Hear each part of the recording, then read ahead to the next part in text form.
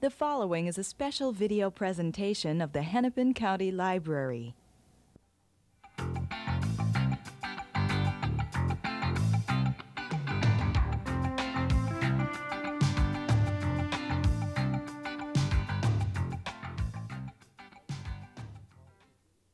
Hi, welcome to a discussion with David Wallechinsky. I'm Dave Carlson of Hennepin County Library, and our guest today is the co-author or author of more than 17 books, including the People's Almanac, published in 1975, and the Book of List, published in 1977. And David is here to talk about his new book, the Book of List for the 90s edition, which was published in 1993. The People's Almanac was a successful bestseller and still a stalwart of library shelves and people's collections. The Book of List came out 2 years later originally, and that was kind of a spin-off of the People's Almanac. But I'll start off by asking you to maybe explain a little bit about the People's Almanac and how it spun off in the Book of List, and give me a list of the reasons why you came up with the idea for the book. I was, my father, Irving Wallace, had raised me on reference books. I was one of those kids who used to read the World Book for pleasure and just devour books of statistics. And I became disillusioned in the 60s and early 70s with the state of almanacs and reference books. I felt that they weren't getting behind the scenes and telling the true stories. They were just giving out government press releases on what was happening in different countries and so forth. And I also thought they were very dry, and so I came up with the idea of a People's Almanac, which would get a little bit more behind the scenes and also be more fun to read. And so this was the People's Almanac. As you said, it was published in 1975. It had a small first printing and then took off and sold 1 million copies, much to our delight and surprise. One of the chapters was lists, which was everything from the highest mountains and largest lakes to more unusual things, such as historical events that happened in the bathtub. And this was fun to put together, and people really liked that chapter. So we compiled an entire book of lists in 1977, and that was #1 bestseller also. And eventually we did 3 People's Almanacs, 3 Book of Lists, and then we got exhausted. We had set ourselves the task of making each one completely different. They weren't just updates. And so we took a rest from it. So this Book of Lists, which I did with my sister, Amy Wallace, is the first Book of Lists in 10 years. And for those people who are old People's Almanac fans, in 1995 there will be a People's Almanac of the 20th century. That's interesting. Look forward to that. The Book of List, when it first came out in 1977, it either seemed to start a trend or was the part of a kind of a trend toward interest in trivia, development of the Trivial Pursuit game. It's even come down to David Letterman's top 10 list, which is so popular.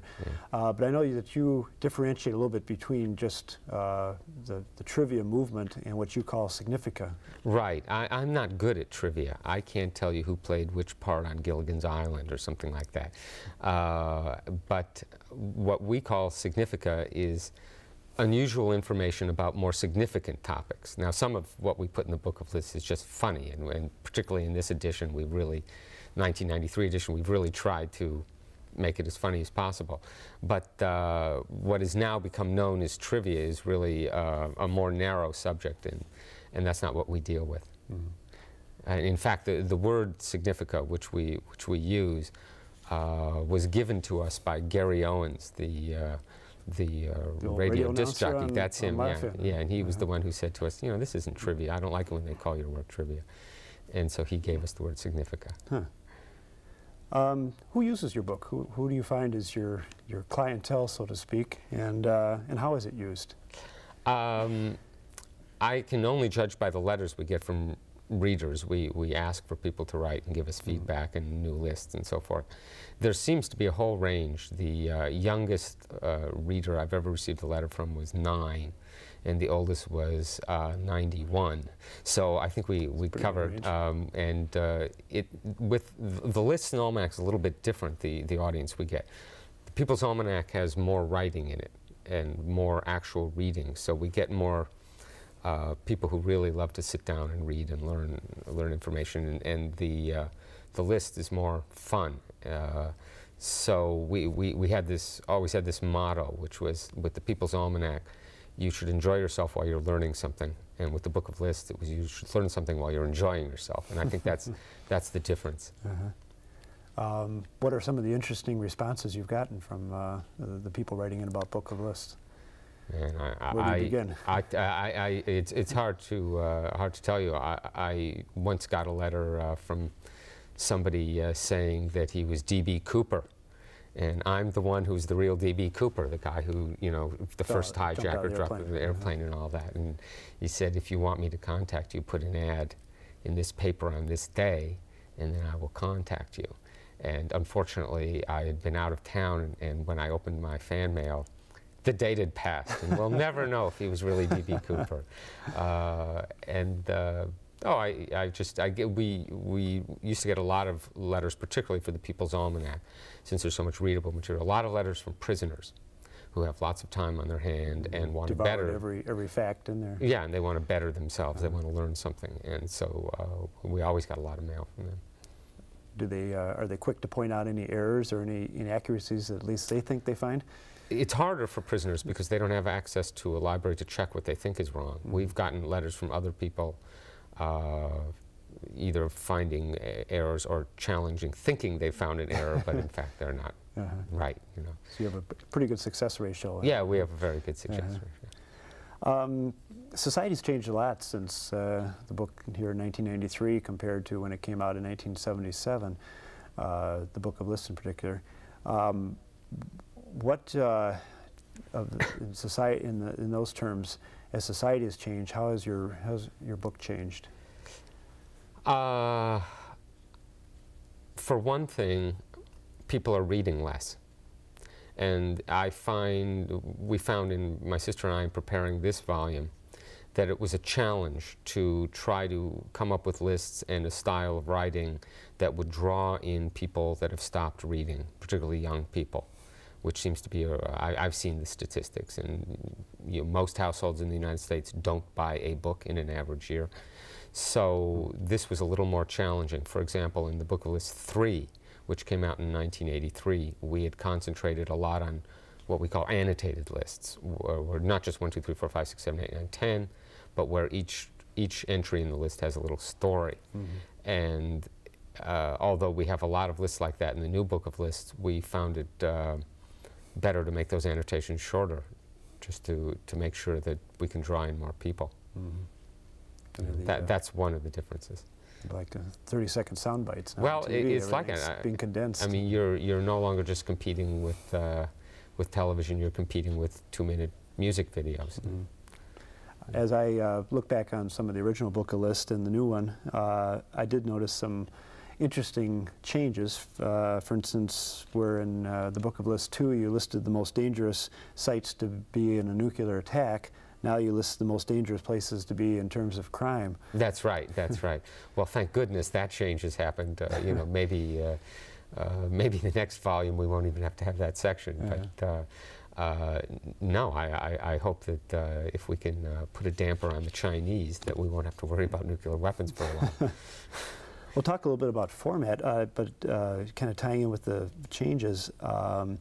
I had noticed, I compared a list from the Book of Lists number 2 about least segregated and most segregated cities, and compared it with the new list that was provided in 1993. They were, apparently the information was gathered from different studies, but there were no cities at all that were in the original list that are in the new list.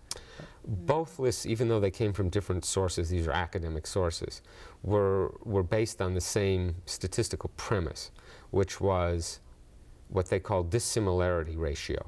How many people, white or black, would have to move in order to create neighborhoods that exactly represented the population of the city as a whole.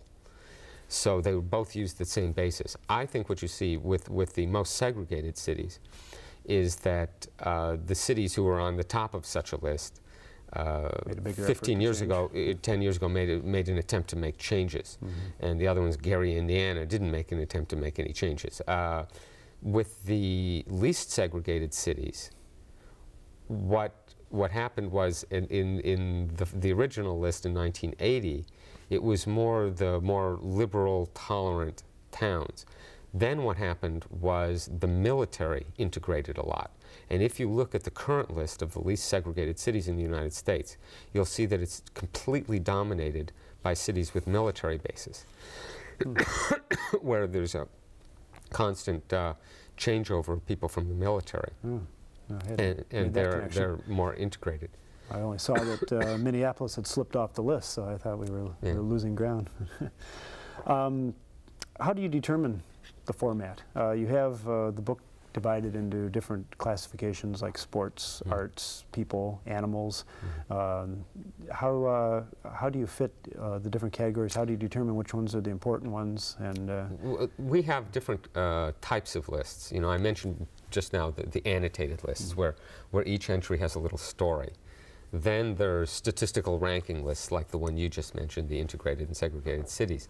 Then there's what we call celebrity or expert lists, in which we write to a famous person or pick a topic and find the expert in that subject and ask them to do a list. So we have in this volume George Burns's 5 Tips for Meeting Women. We have Colin Powell's Advice for Living, and we also have Irma Bombeck's Advice for Living. You know, such as never have more children than you have windows in your car, something like that. Whereas Colin Powell's tended to be a little bit more serious than that. And then experts, we read about a man whose specialty, his whole life was devoted to recording nature. So we got a list from him on the quietest places in the world, his definition of quiet being free of man-made sound. And it's interesting to note that in the United States, according to his studies, there is no place in the United States where you can go more than a half hour without hearing a man-made sound, usually an airplane. Really? Yeah, a half hour is the longest. That's in Utah. Where was the #1 place? It's Fish Springs, Utah. I think it's in the Canyonlands area, which is a really harsh, remote area. And planes don't even want to fly over it. And so, you know, there's this variety of methods that we use and the different kinds of lists, and we try to get a little, you know, the different kinds of lists for each chapter or each subject heading. What are the reactions of some of the celebrities or well-known people that you contact to do this? Are they generally pretty willing? They're generally pretty willing, particularly if we pick the right topic. For example, we went to Kareem Abdul-Jabbar, and instead of asking him, who do you think were the 10 greatest basketball players of all time, we asked him, who are your favorite jazz musicians? Because we know that that was an interest of his. Likewise, we asked Dudley Moore, the comedian, who are your favorite, who do you think are the greatest classical pianists in history? Because that's a subject of great interest to him. And so often if we can match a person with something they'd really like to talk about rather than what they're expected to talk about, we get a good response. And the ones we always enjoy the most are where the person has obviously put a lot of thought into it and annotated their own list. For example, we contacted Alan Dershowitz, the controversial lawyer, Klaus Van Bulow, Mike Tyson, and so forth. And we asked him, what 10 people from history would you like to have defended? Non-living people. So he put, you know, Galileo, you know, shouldn't have copped a plea, you know, that sort of thing. I mean, Jesus Christ, he would have liked to have been up there. Needed a good lawyer. You know? Yeah, you know, we often write to people we admire, or, you know, people we think would get a good answer, give a clever answer. Do any of those folks ever write to you suggesting that they be included in a future one and offering their lists? No, we haven't. Not for a long. Yes, actually, after the first book of this came out, we had some contact. Mostly when we'd run into somebody or meet them, you know. Hey, what about me? Out in the world, yeah. Hey, I've got a list for you, you know. But no, now it's all people that we contacted. Yeah. What about from general readers? Do they like to suggest their own? Oh yes. Their own favorites and. Definitely, and you know, we've been very lucky with our readers and giving us good ideas. And in the third book of lists, the one that came out in '83, we actually printed what we called everyday lists from people. A lot of the things that at the time might have circulated around the office, you know, 15 reasons why I didn't do my work today, or you know, the policeman. This policeman sent us the weirdest excuses he ever received from people he had, you know, was giving a ticket to. Or, and then the one that turned out to be enormously popular with children was, you know, things your parents always say to you that you don't want to hear. Every kid had an addition to that list. It was universal. What was the top one? Oh, no. That was the first thing. Why can't you be like blank, blank, blank? If you don't do this, I'm going to make you blank, blank, blank. Those. I've said them all. Who does your research? Do you have a research staff, or maybe you could explain a little bit about how the workings of the book go, and then also about how you and your sister Amy Wallace do the co-authorship? Sure. The book list is different than the People's Almanac in the research sense. Also, I do the Almanac myself. The People's Almanac, I have a staff, 2 people full-time, and then research staff of, well, at the moment, 7 or 8 part-time people. If anybody out there wants to volunteer or is looking for a part-time job and is clever and sees the right things, our address is in the book. The Book of Lists is a more unusual research challenge. I once gave a series of lectures on creative research, and this is what we go through with the Book of Lists. Our philosophy is that for anything you want to know, there is somebody in the United States who has the answer, or is the expert in whatever esoteric field you can possibly imagine. And so rather than spend a tremendous amount of hours trying to get it out of databases and out of libraries, it's often a matter of figuring out how can we find that person, and then finding the person. So we had one of the stranger lists we had was the after-success careers of rock and roll stars who only had 1 hit. Oh, I remember reading Yes, and they're known as one-hit wonders, which means that you had 1 Billboard Top 40 and never made the Top 100 again. Well, it so happens that there's a fellow named Steve Rosen who edits a periodical called One Hit Wonders, and this is an entire magazine devoted to the subject. So we contacted him, and he gave us that list. And or there's somebody who specializes in TV pilots that were never made, and so we contacted him, and what did he think were the weirdest ones that were never made?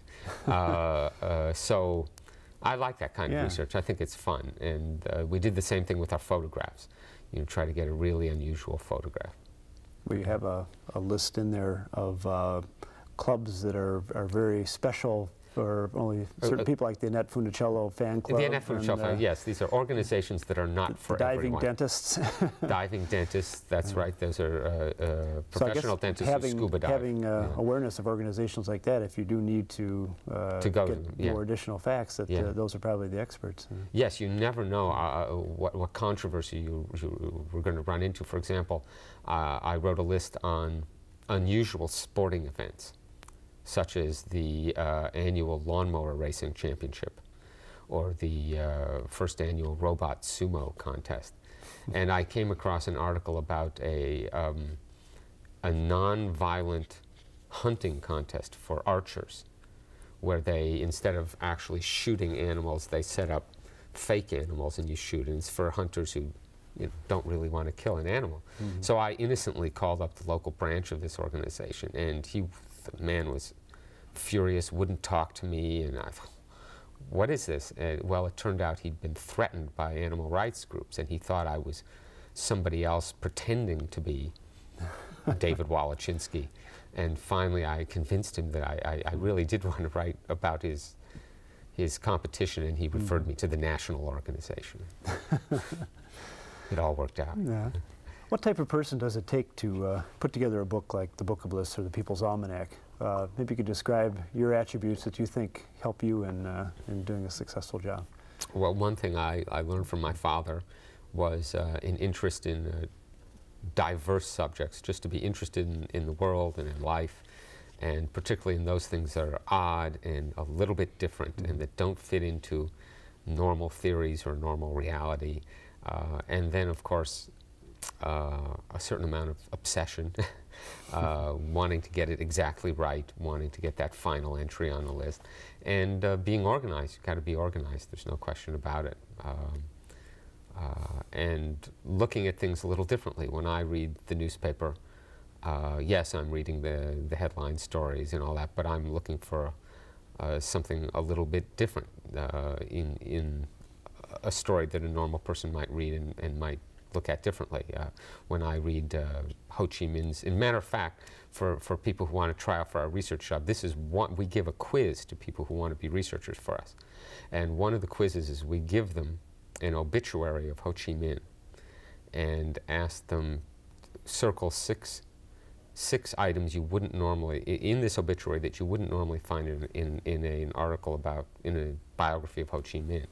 For example, that he had been a pastry chef who had been trained by Escoffier, and that he had once worked in Harlem, things like that.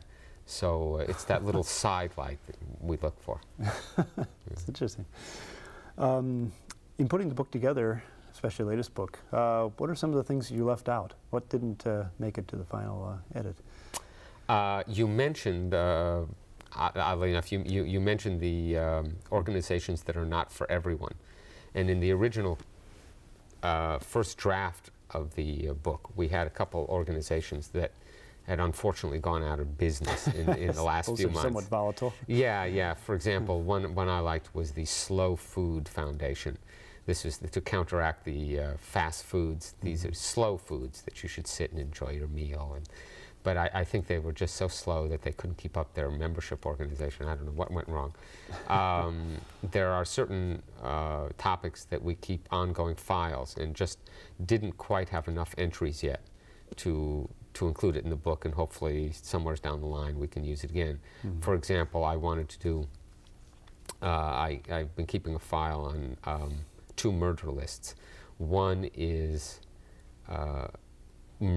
murderers who used unusual weapons. I think the most famous in recent history is the Gregory Markov murder, in which the Bulgarian secret police killed Markov by coming up behind him and poking him with an umbrella that had poison on the tip. Or there was another case early in this century in which a Hungarian man, in a fit of jealousy, killed his lover who had just rejected him by consistently pouring radium on her typewriter keys until she had absorbed so much that she died. But I just didn't have enough to have a full list, so I'm waiting on that one. And the other murder list is stupid murderers or stupid attempted murderers who made ridiculous attempts. There's an ongoing file that I collect, which is in the new book of lists, of stupid thieves. And it's been very easy to find stupid thieves, but stupid murderers are a bit harder, but I'll get them. Everybody, I suppose, has their favorites. I like Dr. DeMeno's worst song title list, especially the I'd rather have a bottle in front of me than a frontal lobotomy. Right. But, what are some of your favorites, and what have, over the years, have been some of the readers' favorites? Well, I also like Dr. DeMeno. Dr. DeMeno's one of my favorites. In fact, I have one that he didn't, since he didn't put it in his list, I'll put it in mine. Exclusive for the show here. Yes. I heard it on the radio once while I was driving through Georgia, or Florida, actually. It was, my pride's not hard to swallow if I chew it long enough. Love that one. And the Ballad of Jeffrey Dahmer, I heard that recently. The most requested list we ever had, and we ran it in the Book of List 3, so we didn't run it again, because nothing's repeated. We had so many letters asking us to print Kennedy, Lincoln, coincidences. You know, Kennedy had a secretary named Lincoln. Lincoln had a secretary named Kennedy. Ford theater, Ford car. Characters in the name. That's right. Like that. Yeah, exactly. So we did run that one. That was popular. I like the ones that are hard to do, that you can't look up in the library, that you just have to wait over the years collecting one item at a time until you've got enough to make a list. Such as? Well, such as unusual lawsuits, which is another one of my favorite topics. To give an example, we have what we call the Romeo and Juliet of the soft drink industry, where this woman worked for Coca-Cola. And Coca-Cola learned that she had become engaged to marry an employee of Pepsi. Sounds so stupid, but it's true. And so they told her that she would either have to break off her engagement with him or she would be fired. And so she eventually sued Coca-Cola and won the case. And she stopped working, and he still works for Pepsi. And we have a lovely wedding picture of the Blakes in the book of lists. And what did they serve at the reception? It wasn't Coca-Cola, I'll tell you that. You travel around a lot. What's the reaction to the Book of Lists and People's Almanacs in other countries, and is there that same interest in Significa around the world? Oh, there is. It's incredible how many countries the Book of Lists has reached. I have received fan letters, reader mail from Bhutan. I once came across the book. I like to travel to unusual places, and I went to Yap, you know, the place with the big stone money. And they have a very traditional culture there, and they had one grocery store, and I went in, and there was the Book of Lists being sold in Yap. So it seems very popular in India, where they're voracious readers in India, the educated population there. And we've just had letters from all over it. We recently got a letter, it took a while, but we got a letter from Cuba. You know, how it got there, I don't know, you know, but somehow the book had made it there, all over Africa. Yeah, it's been really, really gratifying. The Book of Lists has been translated into 14 languages. But often it's really the English language version that gets around. We'd get letters from, during the Persian Gulf War, we got letters from soldiers there, peacekeeping forces all over the world. Now, you are probably working at this moment on the new People's Almanac that's coming out in 1995? Yes, the People's Almanac of the 20th century. Working hard on that. It takes a lot of time and a lot of energy. I bet. And I have another book which is an ongoing project for me, which is called The Complete Book of the Olympics, which is a combination record book and stories, all the best anecdotes of the Olympics. And that will be out in? In 93, I'll have the Complete Book of the Winter Olympics, and then in 96, the Complete Book of the Summer Olympics, because now the Olympics are 2 years apart. Okay. And the Book of Lists, the 90s edition, is available now. And the time flew by. I wish we could sit and talk about some more of our favorite categories, but it's really been a pleasure talk with you, and invite all the readers to be sure and look for the new Book of Lists, the 90s edition. And I thank David Wallechinsky for being our guest today on the Discussion With. Thank you.